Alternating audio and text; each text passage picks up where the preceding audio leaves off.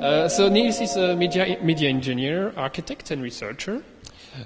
He's currently pursuing a PhD at the University of Leuven that investigates social architectural qualities of media architecture. And in this talk, he will discuss the challenges of involving citizens in the design of media interventions in the urban environment. So, Niels? That's completely correct. Yeah, because this is your description. Yes, so it should have been correct, yeah. Good morning. Thank you to iMAL for inviting me over, and also thank you for attending my talk, or our talks. I'm quite happy to see a lot of familiar faces, urban IXD faces, so I feel quite comfortable here. But at the same time, I'm quite comfortable that KU Leuven is very well represented. I have some master's students, or one master's student. I have a colleague here. Anyone else who is linked with KU Leuven? No? Okay, well, at least 3 people then. As Yannick already introduced, I'm a PhD candidate at the University of Leuven, which is practically around the corner, but in Belgium everything is around the corner. And we are housed in this pretty nice old castle. And even though this castle looks quite classic, our research group called Research X Design, so research through design, research by design, research with design, etc., etc., our research group focuses on the use, the optimization, and also the evaluation of all kinds of technology in public space, in urban space. The group is led by Andrew van der Moede, also known as Infostatics. And some of our most recent studies, they involve studies on how to bring data back into the urban environment, aiming for some sort of comparative feedback between residents. For example, in this project, the Neighborhood Scoreboards project, which is still ongoing and which is currently evolving from these very traditional or classic chalkboards to more digital screens. There the ambition was to visualize energy usage on a day-to-day and on a house-to-house basis, and as such trigger some sort of competition between the residents and have a positive impact, of course, on energy usage. Similarly, we recently have also made some more quantifiable characteristics of urban streets, of typical urban streets, visible by attaching or by adding an additional layer to street signs themselves. So you can see the blue sign underneath the already existing blue street sign. And there our study revealed that making these otherwise unknown data visible and making these otherwise unknown data sort of tangible in the street, in the city, may have a positive impact on how people interact with each other, but especially provide additional insights in concerns that may live in a city. For example, here, it gives you some information about who is living in that street in Leuven, and Leuven is known to be a student city or a university city. And there appeared to be quite some tension between the permanent residents, between the students. You know how student life goes, right? So there were some tensions, and here we immediately visualized like, hey, guys, this is the exact percentage of students living there. There were other signs indicating the exact percentage of immigrants living in a certain street, and as such really pointing people to the true facts and making discussions, of course, possible, but also providing some sort of common ground and real data to ground these discussions in. And a more recent project that the artist/researcher is here as well, so please talk to him for more information, is studies on the role of ludic interfaces in the urban environment. So I hope my summary is correct, Thomas. Correct me if I'm wrong, or stand up or throw anything at me. The role of ludic interfaces in the urban environment as a way of motivating social interaction and play in the city. Is that correct, Thomas? Thanks. So, in that respect, a colleague of mine recently evaluated an urban game in and around Ghent, which is also a Belgian city or Flemish city, that kind of motivated 2 distinct neighborhoods or residents in 2 distinct neighborhoods to compete against each other, but where especially the group effort was rewarded rather than the individual effort. That's still correct, Thomas? Yeah, okay, more or less. So after that short introduction, my own research, Yannick already told about it, it's on media architecture. I think, well, a very popular or a widely embraced kind of urban media nowadays. And I indeed investigate the social and also the architectural qualities of media architecture. For those unaware or for those not really related to the phenomenon, it's most commonly described as the field that, studies or that describes the integration of various kinds of display media in urban space, so attached to buildings, positioned on a public square, things like that. It's a very broad spectrum, so it covers media facades, very abstract artistic media facades, but between brackets, unfortunately, also electronic public screens, urban screens, which are not necessarily very aesthetic or very well integrated in urban environments. I don't want to be too academic in this talk. I realize that there are not that many academics here, so I will approach it from a bit of a, open point of view. But I will especially describe how in my research or in the studies that I have conducted till now, how a close involvement of citizens has really provided me with some additional insights, which has really shown me what the challenges and what the true potential of media architecture is in terms of what people want to see on media architecture or on a public screen, or even how people can be involved in the design process of these things. Because most commonly they are imposed in a sort of top-down manner, like a company says, hey, we want this very expensive and very bright media facade to have some sort of impact on the urban environment, and by doing that we will show off our corporate wealth, of course. But also you have communities saying we want this electronic display because we want to communicate fast to our citizens. But it is still relatively unexplored what the requirements or what the desires of citizens themselves are. What do they want to see? How do they want the media architecture to be? Does it really have to be that large? Can't it be downscaled to the size of a house, to the size of a street, etc., etc.? So media architecture, how I see it, is definitely not a new phenomenon. It's in some way, but I know that there are media theorists here that may probably tell more and more in detail about it than I can. But my experience is that it's actually rooted in history, as buildings have always served more purposes than just protect you from the elements, than just provide some sort of structural support. But it has always been a way to show what is inside a building, or to show what the cultural richness is in a specific area or in a specific era. Think of facades in the Gothic period that tell a cultural story through their, very extensive ornamentation. Think of, and perhaps that's the most obvious analog form of media architecture, think of the very mythical, religious, but also historical stories that are told on these very detailed stained glass panels in many Western European churches. And think of, more contemporary facades that want to show off ingenuity and material expertise, structural expertise, tectonic expertise, as a sort of analog media architecture. And as such, media architecture is in fact a continuation of this historical background, in the sense that it adds an additional layer, physical and aesthetic layer, to buildings in order to, like I said, to show off some sort of corporate wealth, to attempt to augment the cityscape with an aesthetic layer, perhaps even an interactive kind of visual layer, or be deployed for simple reasons of improved public communication, or, like this example, very rough, I would say, advertising purposes.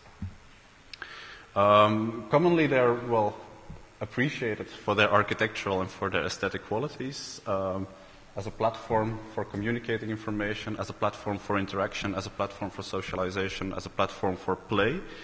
And this is one of the first pages that I get when I do a Google search, a Google image search on media architecture. But one thing that has always struck me is, where are the people in all these very nice pictures? There is this one rendering with 6 or 7 people, but isn't that what cities are about people that really make the city atmosphere and make it comfortable? So that has actually motivated me to also investigate the bottom-up approach. And as you will also see in this part, there are quite some issues with media architecture. There are a few, but I've selected a few that are relevant for this symposium. Mostly media architecture is still considered a gimmick, a sort of ornament that you can easily attach to a building, and hopefully it will have a long-lasting life. Think of Dexia Tower, which is only a few kilometers, or not even a few kilometers away from here, and it has a long time been an international protagonist in the media architecture scene. I think it was even one of the first media facades on the scale of a complete building, almost a skyscraper. And for long, no other projects existed. But then all of a sudden, in, I think, 2008, there was this economic crisis, and Dexia Tower, Dexia was the name of a bank that owned the building, that also had its offices in the building. And the bank kind of failed. I don't know if it really failed, but at least there were quite some financial issues with the bank. So what did I decide? Well, let's simply pull the plug and let's turn off our media facade. Which is, of course, you can imagine that it's a logical decision, because there was this changing view towards the bank or banks in general as institutions that possess a lot of money but do not know how to spend the money or to invest the money. And still they were using all this money on the energy costs that were used or that were necessary for illuminating the facade. So all of a sudden they pulled the plug. But of course, well, pulling the plug, it's an action that doesn't really exist in architecture. You don't really close windows all of a sudden in a building. You don't really tear down that wall just for the purpose of this symposium, for example. All these actions, they have to be rooted in some sort of vision, into some sort of long-lasting vision, and you have to evaluate the impact or the possible negative impact that it has on your building. And especially in the case of Dexia Tower, it's a huge building. It was visible from afar. And such an action, simply pulling the plug, of course, has a very social effect. In fact, the local people from around the tower, which is Brussels North, came to congratulate the architects or the interaction designers that made quite some interactive installations, and thank them for giving something back to the neighborhood, which is otherwise a neighborhood that is a bit, well, not necessarily neglected, but it's a business district. There are few people really interested in doing relevant urban interventions there, but I came to congratulate them, and then all of a sudden they lost their platform for play, their platform for communication even. Also spatially, of course, switching this thing off, it long served as a sort of beacon for tourists, for residents to navigate through the city at night, and then all of a sudden this beacon was gone, which is a pity, of course. In addition to that, this is like a typical public display, so also a form of media architecture. In addition to that, several types of media architecture, especially public displays, have been vandalized in the past and are still being vandalized nowadays. And they were clearly motivated by a very distinct mismatch between the content that was shown and then the social and the demographic structure of the environment around such a screen.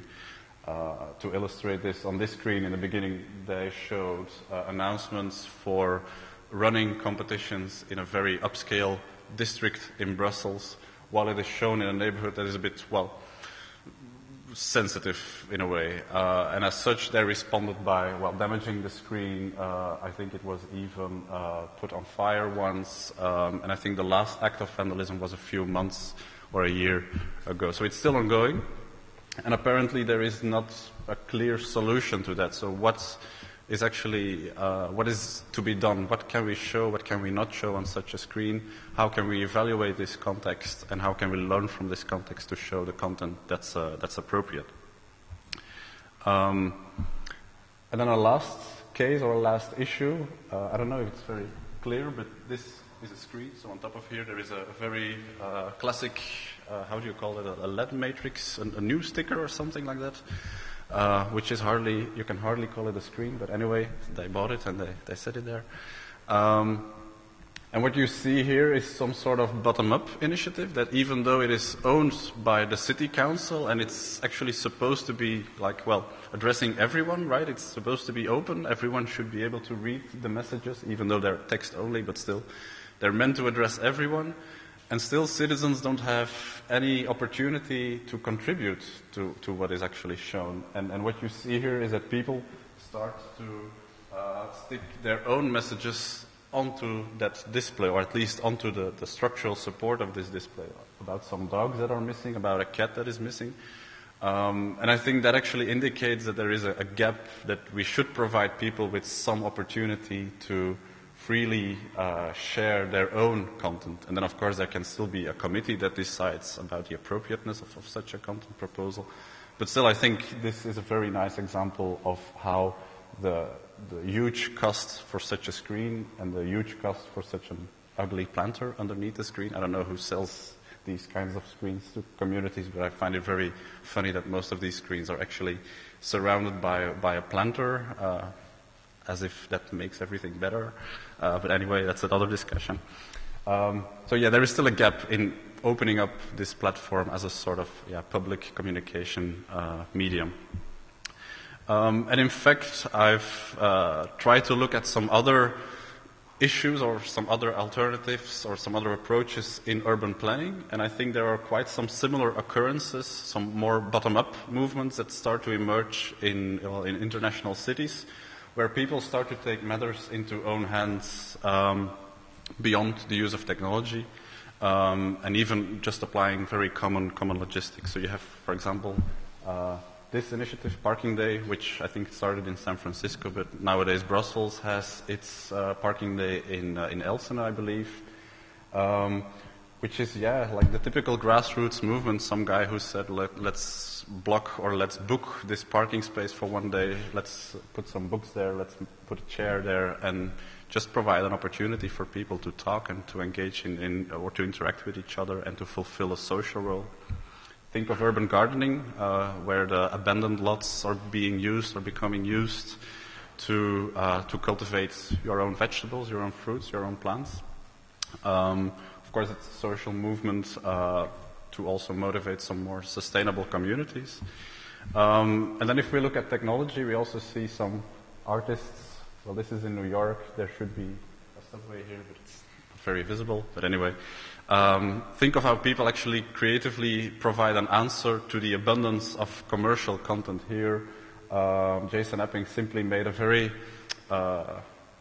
straightforward matrix of panels that he could put in front of or on top of the electronic displays owned by the Metropolitan Transport Authority in New York that shows simply commercial content. And what he made was this very abstract and ever-changing piece of art, so to say, sort of open spectacle. And also think of people covering ad space in cities with sort of a platform for open communication again. Here, this is in Toronto, and there the discussion was not just about the content that was shown, but also architecturally. These displays were really positioned literally in the middle of a sidewalk. People bumped into them all the time. And instead of vandalizing them, this is, of course, a very nice initiative where people get the chance to say something and to communicate with each other. And in some way, also think about how urban infrastructure may be hacked from time to time, like the Parasite project in Berlin, where they attached projectors to the subway carriages, and while driving in the tunnels, there was a continuous, very mesmerizing show shown to you. So given these challenges that media architecture is actually confronted with, but also given the new movements that start to emerge in cities, I started my research with thinking about how we could actually involve more democratic voices, as Ben Rubin said during the past Media Architecture Biennale, which is, by the way, a very interesting venue for all of you interested somehow. And I thought, what is the ultimate democratic voice? Well, obviously, it's that of the citizens themselves that will be confronted or that are confronted with media architecture on a day-to-day basis. And in some way, I would like to try to get into their minds, get an overview of what they think of media, how they would like to interact or not interact with it, about the design. And therefore, I set out on a sort of pathway to involve them in thinking about content and to involve them in thinking about design. So I want to share observations from 2 recent studies that I conducted with people and concerning media architecture in the urban space. And in the first, which is called Open Window, I actually wanted to learn from people what should be shown or what should not be shown on public displays. And while I initially aspired to do this on existing public displays, as this had already been established and had already been accepted or disaccepted by people, it still required me to go through quite some complex and lengthy administrative procedures.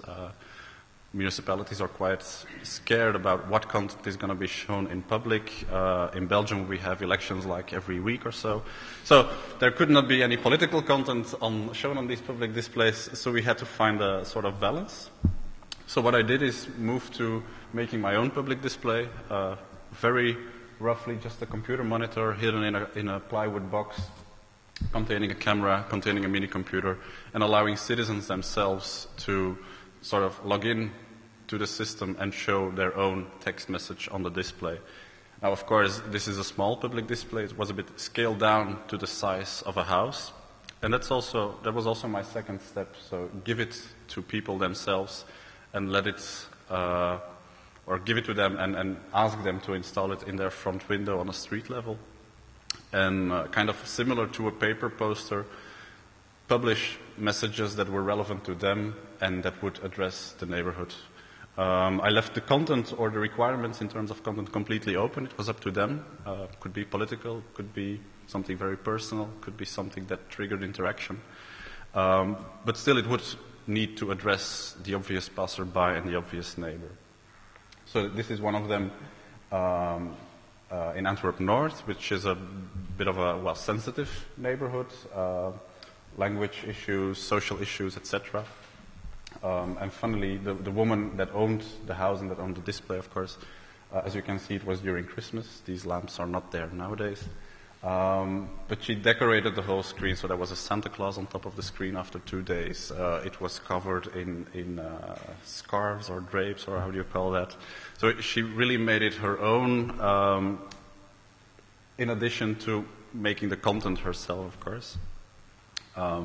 This is another one in a private neighborhood in Antwerp East, I believe. So more or less not necessarily integrated in the architecture, as you can see, but still a clear part of the house and a clear part of the family. And then the last one was handed over to a private coffee shop owner who decided to put it in his front window.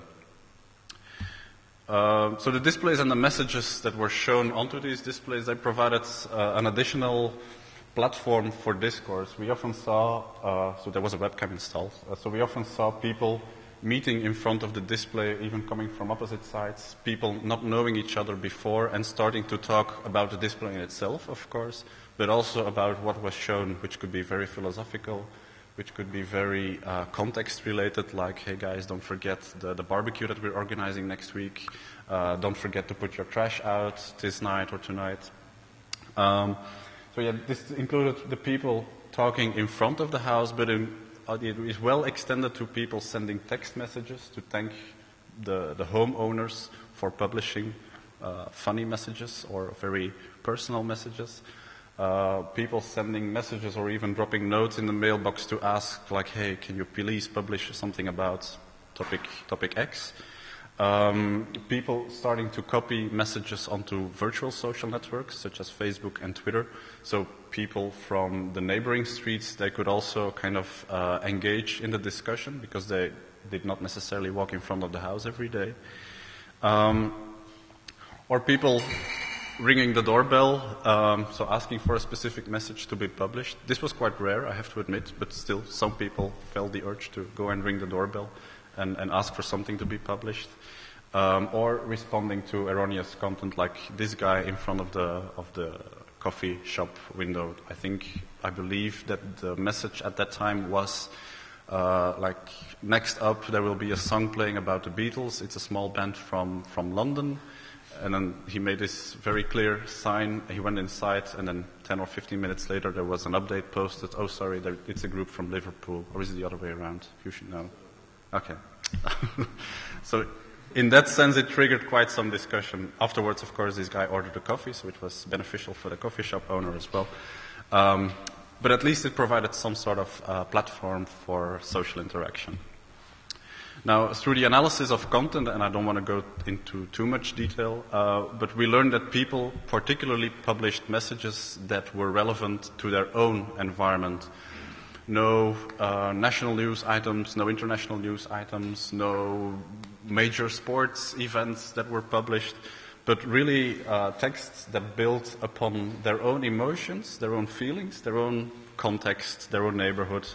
I'm thinking of the message, for example, that warned or that asked the potential buyer of a house on the other side of the street to please leave the pear tree in the garden because the pears are really appreciated by the children in the neighborhood. You can imagine that such a message is very clear and very obvious and very understandable for people living in that street, and perhaps even for parents of children. But it's very difficult to understand by people living even in the streets, in the other street, in one of the other streets. So that, to us, it indicated the aspect and the value of hyper-locality, so really hyper-local messages on the level of a street or even on the level of a part of a street. Also, as deployment progressed, we learned from households themselves, but also from neighbors, there was actually a sort of request to participate in creating content. People saw or people observed that after a while the households lost their interest in sustaining or in sustained publication of messages. But also they saw the potential as in democratically sharing this platform and democratically sharing a platform for voicing their own opinions and their own ideas. But at the same time, even though there was this request for participation, it also raised some observations in terms of challenges that exist on the urban level. While a message like "Happy birthday, person X, have a nice day," may be well meant, of course, you can feel, or at least we felt during our research, that people also felt the tension. What happens if you don't congratulate person X with his birthday, but you do congratulate person A, for example? Now, this is just a minor detail, of course, but you can imagine that if you extend it towards political messages or religious messages or, well, any kind of messages, that on an urban level it's very easy to cause some sort of conflict with people that have other norms, other beliefs, other expectations, other desires. So in that sense, I think democratically sharing and opening up such a platform would be definitely beneficial. So at least someone has the chance to say, hey, I don't agree with this message, let's change or let's moderate this message, and so on. In a second, more recent study, I set out to involve citizens not only in deciding about the content that is going to be shown or published or printed or whatever, but also in the design and their own personal appropriation of media architecture. And I was particularly interested in how their feelings about, in how their ideas about the neighborhood could actually qualitatively contribute to a design of media architecture. Because indeed there is a lot of knowledge and experience among, well, people living in a specific street about their street. What is their position in the street? What do they think of neighbor A and neighbor B? Do they communicate? What do they talk about or what don't they talk about? And I wanted to reveal this, and I wanted to use these insights to inform the design of media architecture. So I organized brainstorm sessions with households where all household members could participate, and that was really one of the key points, that also children could be involved, because otherwise they're mostly left out of all these decisions because it's too complex or it's too expensive or whatever. But still, sometimes I have this very particular and peculiar idea about their neighborhood, and I really wanted to reveal that. in order to create a conceptual idea that would in some way respond to the qualities and the concerns that they had previously voiced. So as you can see, it's sort of a game, and throughout the game, people replied to specific questions about the neighborhood, and at certain occasions, they could collaboratively develop a very innovative concept of media architecture. For example, one family actually expressed that they liked to talk with neighbors, / gossip with neighbors. That was a comment of the daughter.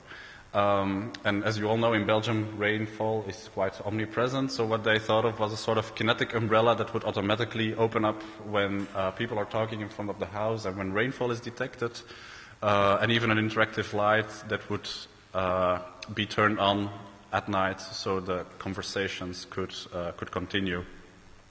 Now, even though most of these concepts, they were rough, they were, well, financially infeasible or technically infeasible, it still provided me, so the game still provided me with, well, plenty of insights to develop new concepts. And I did it together with 3 families. So this is Riedel. It's conceived as a sort of printer that simply spits out, printed messages to neighbors at the press of a button. Why a printer? Because this family, they liked literature, they liked reading. They were also the managers of the local weblog, of the street's weblog. And they saw something with printers in front of their house, printing out messages to people in the street, but especially in an attempt to also send messages to the elderly people in the street who are otherwise not on Facebook or have no access to internet whatsoever. So provide them with an opportunity to read these messages, take something home, annotate, reply, etc., etc. And ultimately, so it was developed with some comments from them, like what color pattern, what should it do, how should the output look like, what should the button press do, etc., etc. And finally, it was attached to their house facade. The second project, Listen. There it was quite obvious that the family loved music. There were headphones scattered throughout the house. Even after deploying this design, I learned that the family owned a collection of approximately 10,000 CDs in their basement. So I think it was quite obvious that they had some love for music, for sound. He liked to talk as well, by the way. So it motivated me to embrace sound as a sort of output medium. And then, what do? You may attach a headphone to a facade, which is otherwise not really done, I think. And we attached it to the mailbox. Well, you can't really see it, but anyway, it's attached to the mailbox in order to even strengthen the private aspect. A mailbox is a very private part of your house facade. Your private mail is getting dropped in there. And by attaching to that, we think that we even strengthened this private character. What would it allow you to do? Obviously, listen in to what happens inside the family. To some extent, of course, it's not a live recording, but people or the family members, they record audio fragments through a web page, and then they get played either a happy message or an unhappy message for passersby, for residents. And then ultimately, Shush, which is a very abstract project, and it's an LED strip that actually responds in real time to ambient noise. In that family, during our discussions, the young daughter, she mentioned that her sleeping pattern was regularly interrupted because of street noise. There was this homeowner next door with a very big BMW car making a lot of noise, and she was quite annoyed with that. On top of that, the father played in a band, so he was quite used to all these VU meters, etc. So with them, we worked towards, a very simple project that actually just visualized sound in the street, and as such, kind of attempt to trigger an effect with people, be more silence, or what actually happened in the end, be more noisy. So that was a bit of an unexpected result. But still, it pointed us to something interesting. And at the press of a button, so each of these displays or devices were interactive. So at the press of a button, you would get some sort of reward through the light effects that were shown on the LED strip. And during the study, which ran over the course of 8 weeks, initially, in fact, I set out to deploy it for 3 weeks. As you saw, it were Arduinos. They're not really made for outdoor use, but still we had a very warm summer, so that worked, winter, sorry, so that worked fine. And also family members themselves, they actually asked, like, hey, can we keep this thing a little longer? Because we want to keep it and we want to keep using it and keep showing it to the street. And I observed the street at numerous occasions, and I was quite happy to see, all kinds of user groups using them, pressing a button, waiting, putting up a headphone, except for the elderly people. In fact, putting on a headphone was, for them, there was a very big step to take. But I was especially happy with people like the one shown here, which is a city worker in Antwerp. They kind of have this idea that city workers never work. He didn't, actually. He really loved these 3 projects, and he couldn't speak Dutch. I don't know what language he spoke, actually. We had a very interesting conversation, I guess. But still, he kept listening, and he kept listening to the same audio fragment time after time, and, well, you could see him, like, trying to make sense out of it. He waved at his colleagues that were working nearby, so they were working, he wasn't. I guess he had a senior position or something. So he waved at them like, hey guys, come on and listen. And well, it was interesting to see these kinds of people who are otherwise very unfamiliar with the neighborhood to engage and to interact with these things. But mostly it was very popular with children. Children, adults, teenagers. They were eager to actually interact with each of these devices on their way to and from school. To print a message, to share it with each other, to reply, and to put it back in the mailbox or deposit it in the mailbox. There was one teenager who explicitly mentioned that he liked to print things from this device, from Riedel, to take home, to have something tangible, and to have another topic to talk about during the family dinners or during breakfast. So that was interesting to see. But perhaps the most striking observation already happened after 2 days,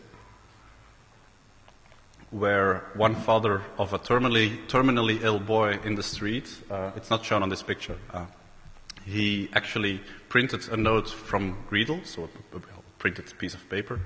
He wrote a very lengthy text, and he deposited in the mailbox of the household that owned Listen, so the headphone. And on the note, he asked, hey, I'm organizing this fundraiser event for my terminally ill boy to fund the organization that kind of stimulates research, etc. And he wanted to communicate that in some way. He didn't really like to ring all the doorbells in the street because he had the experience that people simply say no already if they see some unfamiliar face in their front door. And he wanted to do that in a very unobtrusive manner. So he deposited in a mailbox. Afterwards, the family that owned Listen called him and said, hey man, no problem, come over.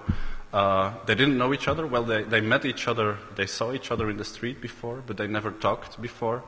But still, they invited him over. He came into their house, he recorded the message. They had a lengthy discussion about, about everything, or a lot of aspects, I guess. But it was interesting to see that it could be used for such purposes and could definitely trigger social interaction. So in summary, to me, this study revealed that media architecture actually has a potential beyond the skyscraper, even though media architecture is usually all these blinking LEDs, big audiovisual effects. I think there is also some quality in also using more traditional technologies like the printer, like audio, or like the headphone, like music, etc. So I think there is a potential beyond the skyscraper, beyond commercial motivations or objectives, and try to deploy it in a more residential neighborhood, or at least scaled down, not necessarily with a huge urban impact, but I think a residential impact or an impact on one street or a part of a street, that can already mean a lot, especially nowadays when cities are changing. People start to communicate less with each other but more with their smartphone. I think this study has proven that there is quite some potential in doing such work. I was also, positively surprised by how many insights live among residents in a neighborhood and how these insights can actually contribute to the design of technology, of design of urban media, while also motivating some sustained engagement from the household themselves, so keep publishing messages, keep recording audio fragments, but also from the neighbors. They really kept pushing the button, so to say. They really kept listening. They really kept taking notes. They really kept actually writing replies and depositing it in the mailbox of the households. So it was really a continuous interaction between all these stakeholders. So I think there is quite some potential in situating media architecture more in its own context. And that's actually also my takeaway from this talk, to raise awareness on the various levels of contexts that surround media architecture, or in general media, urban media in urban space. So first of all, look at your environment. What is this environment composed of? What is the social structure? What is the demographic structure? How do people interact already, or how don't they interact at this point in time? Look at your carrier. Look at the architecture, which can be a building, which can be a square, which can be the canal in front of this building, so to say. But look at the qualities of this architecture and look at how the media can contribute to the architecture. But also think about what the possible effect may be that if you remove your media, what might be the impact on the architecture. Also the other way around, what might be the impact of the architecture on the media itself. And ultimately, of course, the content. What do you show on media, or what do you, what's the audio you will play or whatever. What is the impact of this content on the environment? How do they perceive it? What would people themselves want to see on media, or want to learn from media? And I think triggering some kinds of bottom-up approaches involving citizens, at least, may have quite some positive effects on media, on their sustained acceptance in the urban environment. Thank you.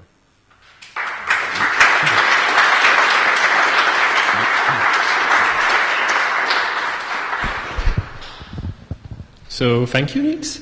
Are there any questions?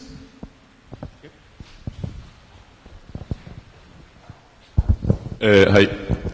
I have a small question to something, referring to something that you said at the beginning, when you were referring to the vandalized vitrines and displays.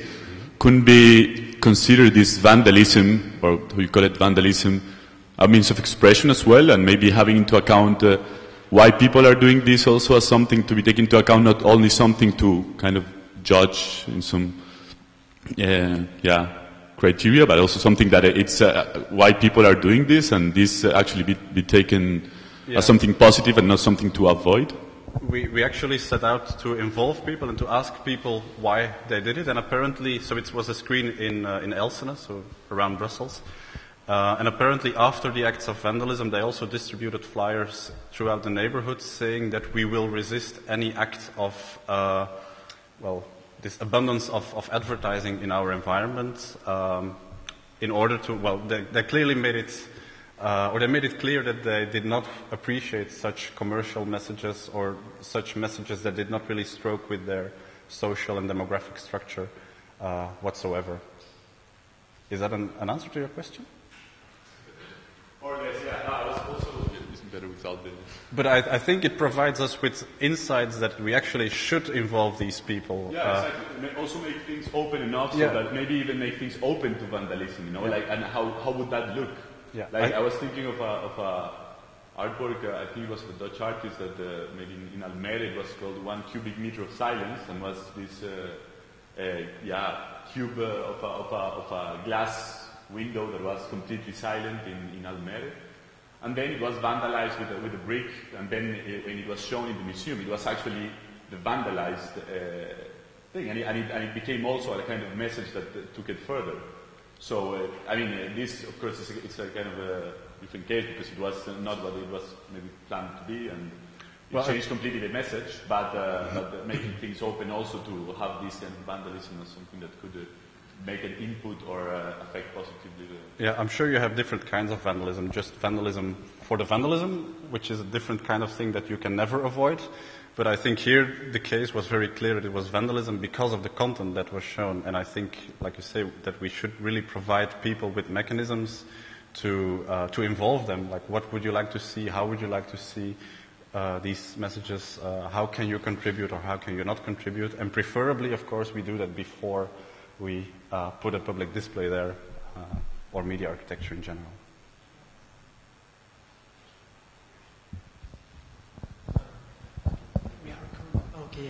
I was wondering, how do you see this type of bottom-up media architectures scale to bigger neighborhoods, and what kind of considerations do you need to think about? Do you need to sort of a method of moderation for the sort of discussions that can take place? Or not? Yeah, that's a good question, and that's actually the step that I'm about to take in the next few months. So really scaling it up to the level of a neighborhood, also a neighborhood that has its complexities and its challenges, its issues, its concerns, and then evaluate together with, well, preferably the whole neighborhood, but it's practically impossible to really involve all people, but still a substantial part of the neighborhood, and investigate together with them what could contribute to this neighborhood, what could not necessarily provide an answer to the challenges, but at least pinpoint the facts or, make contributions to the neighborhoods. But it's one of the steps that's about to be taken, absolutely. I was wondering, with the distribution of the screens, did the owners of the screen take on a role as moderator? Sorry, the distribution of that? With the public screens behind the windows, did the owners of the screens take on a role as moderator of what can or cannot be? They were the only ones who were able to control the content. Yeah. So they moderated themselves in a way. Yeah. And our observation afterwards was that actually there was a common desire to share this with the greater community, to have their own messages published. So there was not really moderation involved because, well, I can realize or I can imagine that they consciously publish their own messages. Yeah. There's no cases of censorship? Or No. Yeah, okay. No. Sure. Self-censorship in a way, perhaps.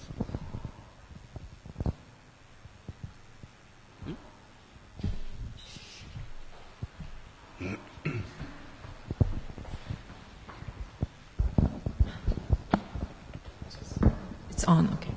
I remember earlier on you were talking about that giving the platform for the people to pretty much speak up anything, then it also involves sometimes like very personal message to, person X, but not necessarily interested it's interesting for other people. So I actually had an experience, a very similar kind of interaction. I did also interactive video projection that was pretty much about anything, writing messages. So after that type of conflict that you had, are you investigating more in a possible way to not just have people, for example, speak about anything, but more into a kind of raising questions on specific topics through the platform itself?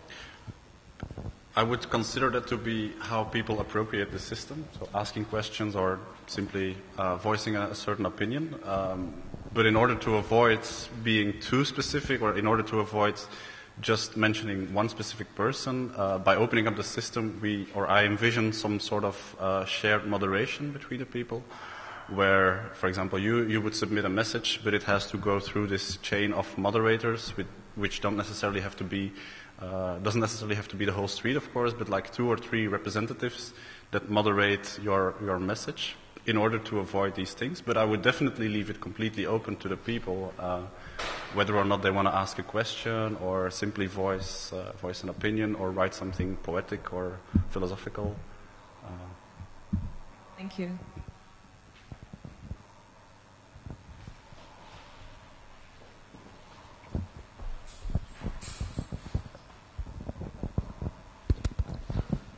I'm curious about the the first project you showed, where the demographics of the street were presented below the street sign, that seems like a very different, less distributed way of creating meaning in the city. So I suppose my question is, what were the responses to this project in the neighborhood?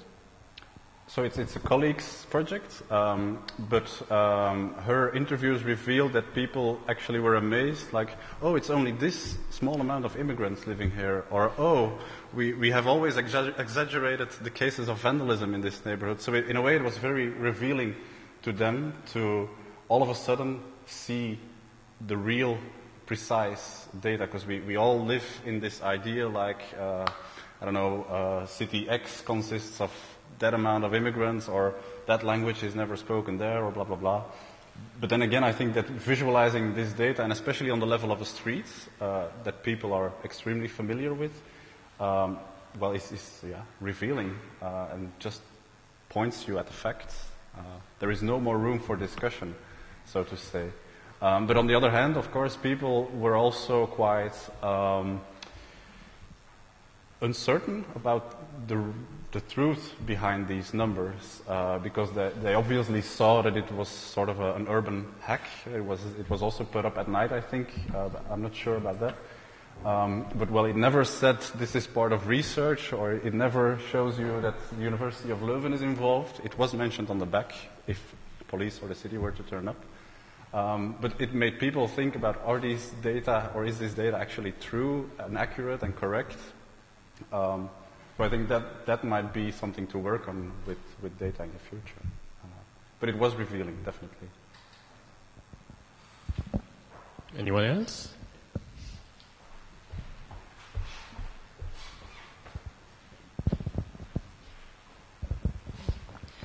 You have chosen political example, like this installation, and then the screen who was destroyed. There is a very strong politic background, and then in your experimentation at the end, there is nothing political in it. Is it on purpose, or? I don't really agree, because I think people were able to make it political. But what I learned is that you mean the last project with these abstract displays, right? With the printer and the headphone? What I learned there is that people appreciated the fact that it was attached to a private house facade. And then people said, well, actually, I don't care whether or not this is political content, or says something critical about the current economic status, because I know that it's the family controlling the content, and I know that the content is not controlled by some higher authority that you have, hardly any contact with. And I think that's the case with most public displays. There you know it's owned by the city, or it's owned by some sort of government, but you don't exactly know who is the person who published that message. Mostly it's someone working on the communication department, but is it politically inspired? Mostly, of course, it's culturally inspired, I know. But there is a sort of, tension, friction between these two projects. But you're initiating a political debate with this kind of thing, and then with the screen inside the house is absolutely not. No, there it's more about interaction between people, motivating the interaction to begin with.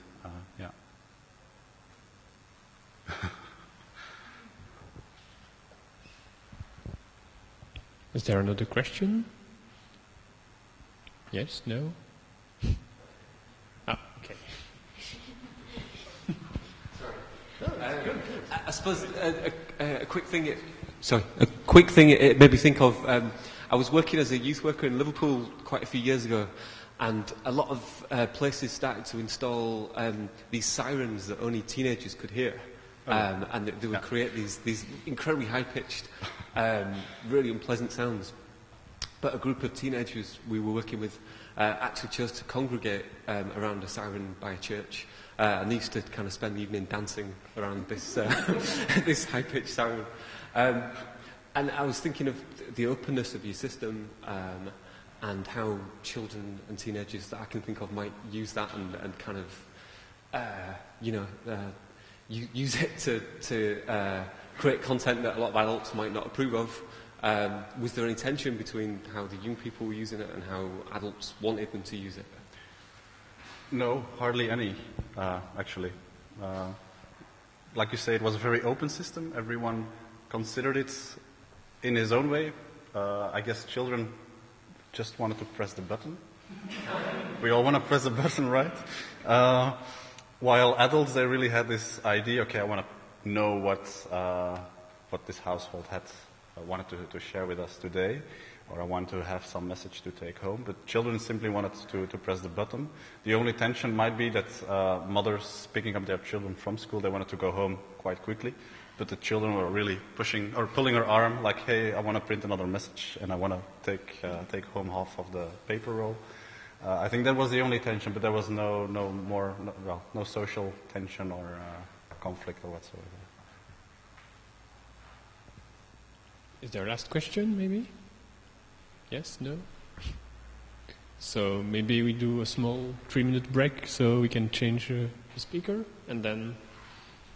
Yeah, go ahead.